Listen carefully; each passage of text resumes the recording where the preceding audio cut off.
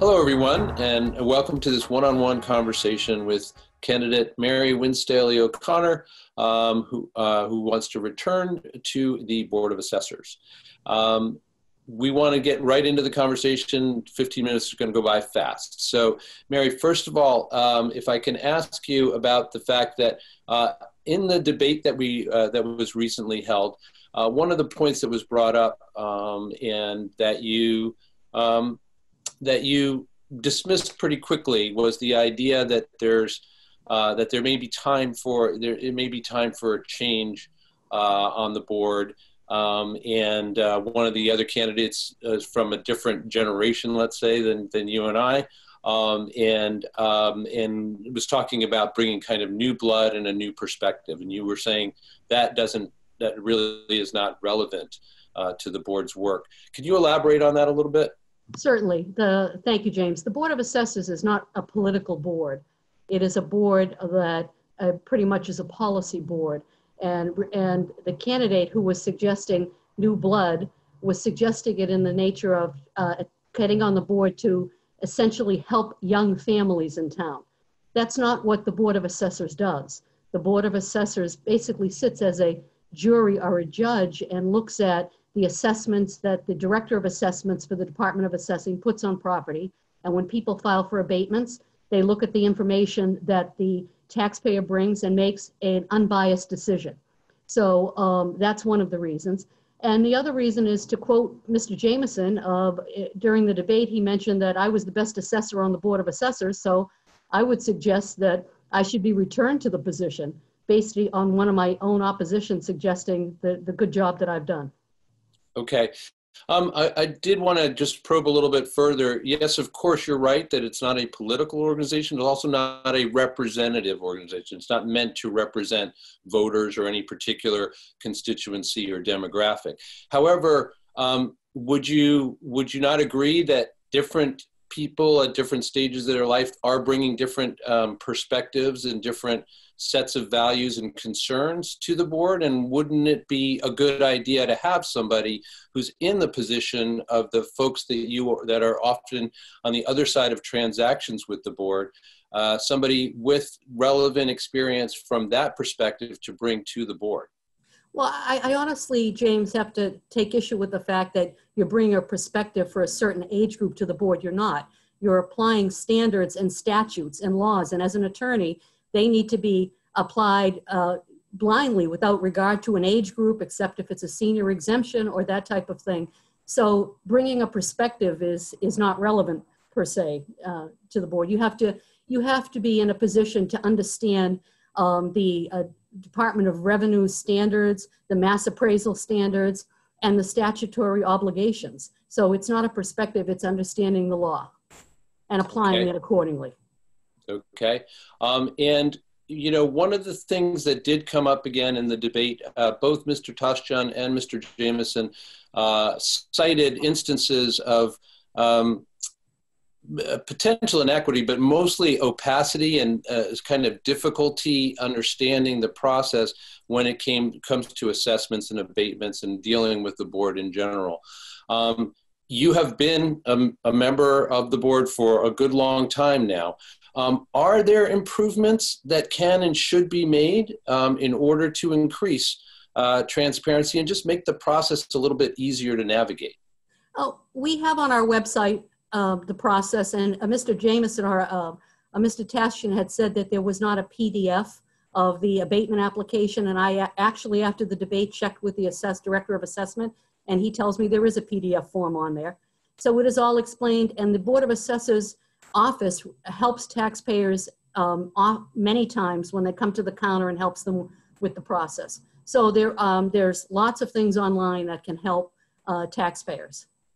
And the other thing that the Board of Assessors does is that when we review an abatement application, and if we deny it or we allow it in part, we offer the taxpayer the ability to have a hearing. We're not required to do that, and we bring them in and we let them present their case again, and we tell them our position, and then we make a decision. We revisit it. So would I be correct then in assuming from what you're saying that you are quite comfortable with the way that the board does its business right now, and that you don't think that either concerns or frustrations that Mr. Tascha and Mr. Jameson, perhaps others, would have brought up, that those aren't being already kind of addressed effectively? I think that they are being addressed effectively. We're always open to listening to taxpayers and addressing other matters, but I think that that was just campaign rhetoric from the two of them, to be honest with you. Okay. I would like to point out that I've not seen either of them, and Mr. Jameson has been in town a very long time. Mr. Tashian has only lived in town since August. They never once come to one of our public hearings to express any concerns. So I think it's just political rhetoric. Yeah, we'll actually be following up on that with them in these conversations as well. So another thing I was wondering about is in the debate, you at one point as part of an answer, we're talking about how much work is involved for the assessors just in doing the work that you do, and that there are only 4 people in the assessor's office to do that work. Is that adequate? Is the work commensurate with the number of people to do it? Is that a problem at all? I don't see it as a problem. There are 15,000 parcels in the town of Arlington. That includes personal property, commercial, industrial, and residential. And the Director of Assessment's office, that 4 people, are ultimately responsible for the assessments. The Board of Assessors is the group that hears the applications for abatements and deferrals and exemptions and things. I think it's sufficient, frankly. I think the department is run very well and is cost effective for the town. Do you have an opinion on the adoption or not of split rates? That is, potentially easing the burden on homeowners by setting a higher rate for commercial and industrial property. The Board of Assessors is asked to weigh in when we go to the classification hearing in December as to the impact of a split rate, classification. And we do a chart every year. The Director of Assessments does a chart which shows the impact that it would have on commercial and industrial property versus the residential taxpayer. We can go to 150% of assessment on commercial and industrial property. The net effect, and it's a board of a select board decision. It is not the decision of the Board of Assessors.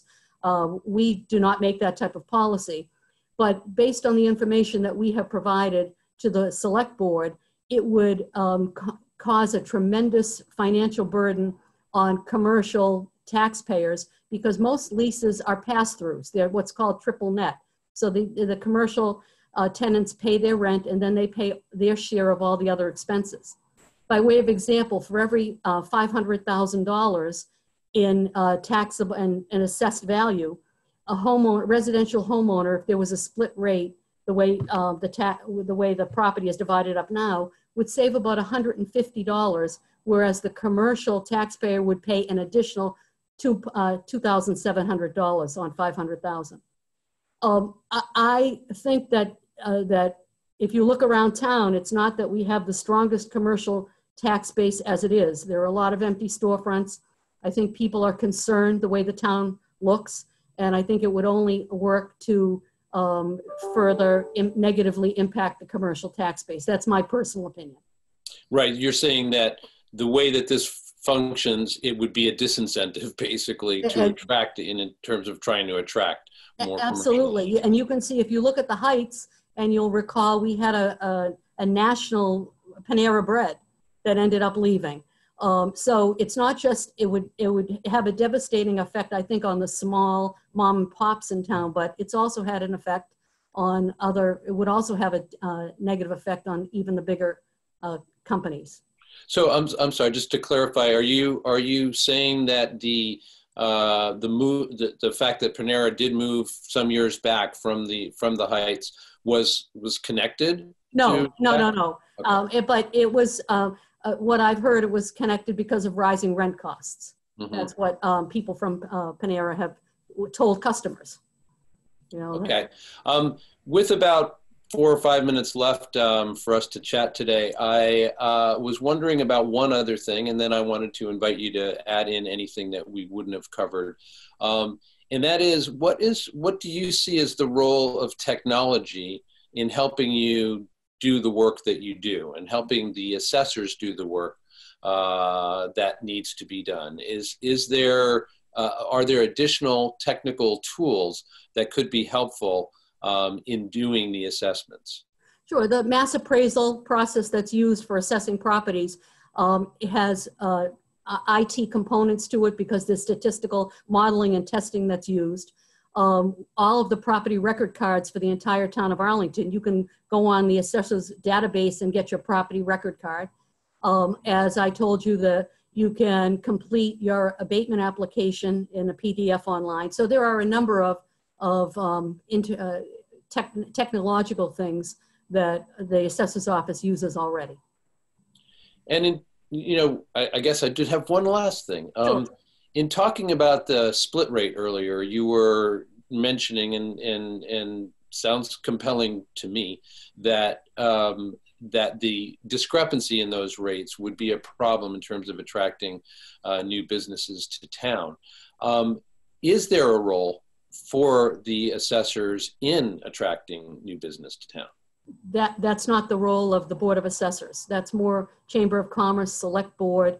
If Arlington had a bigger commercial, industrial tax base, a split rate could be workable. But it's not Boston, it's not Somerville, it's not Waltham or Watertown. But I did want to mention, James, that both of the candidates running against me had talked about a residential exemption. And, I wanted to speak a little bit about a residential exemption. And there were only, I believe, 13 communities out of 351 in the Commonwealth of Massachusetts that have residential exemptions. And the cities that have residential exemptions have a very large absentee landlord base in a lot of apartment buildings, so it makes sense. Arlington is not in that situation.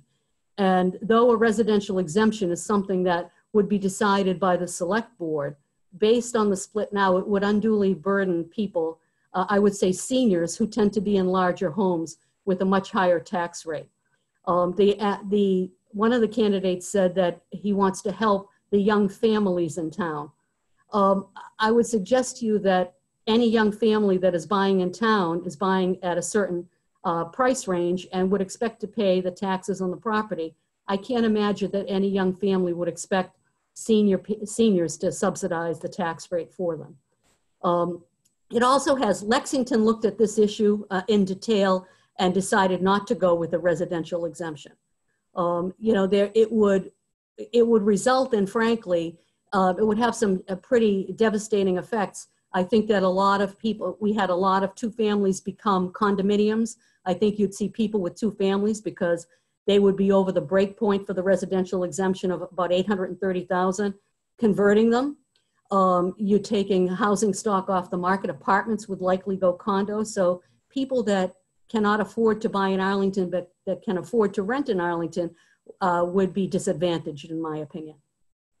All right. Well, we have less than a minute left. I don't know if you wanted to add in anything. If not, we can close the conversation here. Up to you. I just want to thank you very much for this opportunity, and I hope everyone stays well under the circumstances and what we're all going through. Thank you so much. All right. Well, we appreciate you taking the time to talk to us today, and best of luck to you and the other candidates on June 6th. Thank you. I've been talking to Mary Winstanley O'Connor, the incumbent, and in the race, of course, for a return to the Board of Assessors. Thank you for joining us. I'm James Milan. This is ACMi. We'll see you next time.